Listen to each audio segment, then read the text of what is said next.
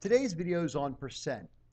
Percent ratios and fractions definitely have a connection because they're all a part-to-whole relationship. But specifically, a percent is a part-to-whole ratio where the whole is 100. Now, as we look at these different percent, 73%, 40%, 6%, and 35%, it's very easy to convert them to a fraction. You simply take the number of the percent and put it over 100.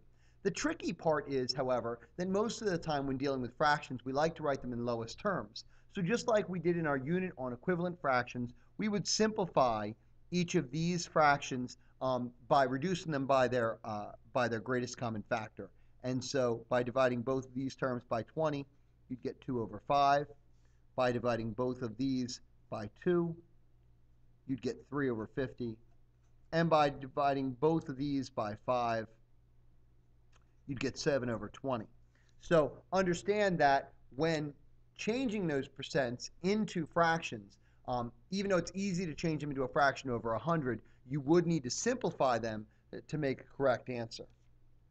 Percents can easily be used in an array to show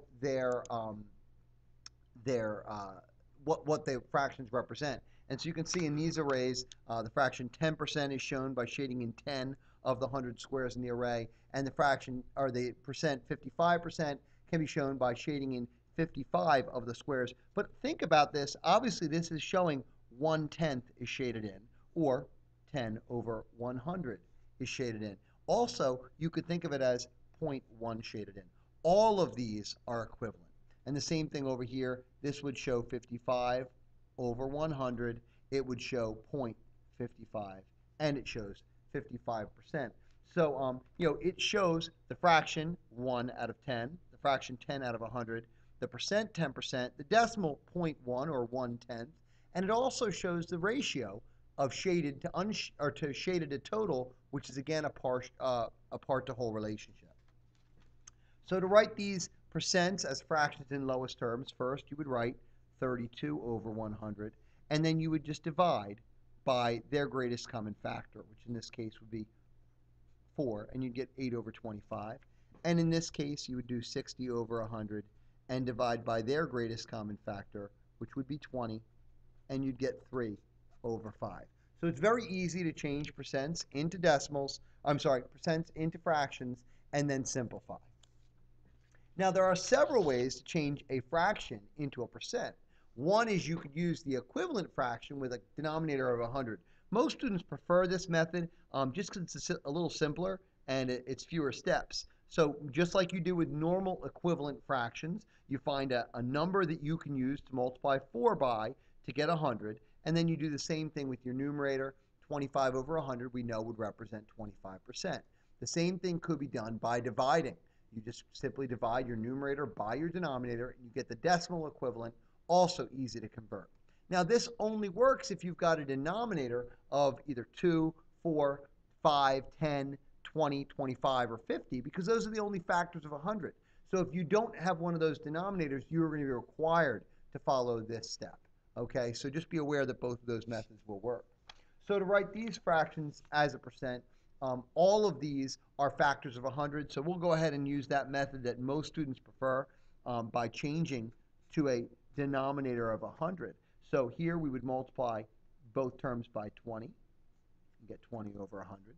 Here we'd multiply both by 4 and get 72 over 100. And here we'd multiply both by 5 and get 15 over 100. So 20 over 100 would be 20%.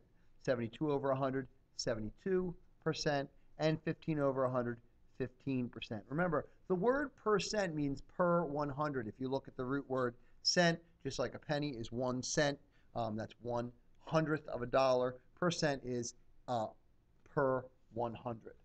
So if I have a variety of fractions and percents and I want to put them in order from least to greatest, a good strategy to use would be to change them to percents, because percents are always comparing out of 100, so you don't need to worry about a common denominator. So in this case, just from standard procedures, I know 1/2 is 50%. For here, we would multiply 5 times 20. 2 times 20 will be 40%. Here, 10 times 10 is 100, so 3 times 10 would be 30%. And here, 20 times 5 is 100, 3 times 5 is 15%. So now I would know that this right here will be the smallest. So 3 over 20 will be the smallest. Then my next smallest will be 25%. Then my next smallest will be 30%, or 3/10. My next smallest will be 40%, or 2/5. Then I've got 50%, 1/2, 60%, 75%,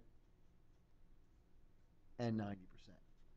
And so I've just put those numbers all in order from least to greatest by converting to percents. If I had chosen to change my percents into fractions, then I would have had a variety of different denominators.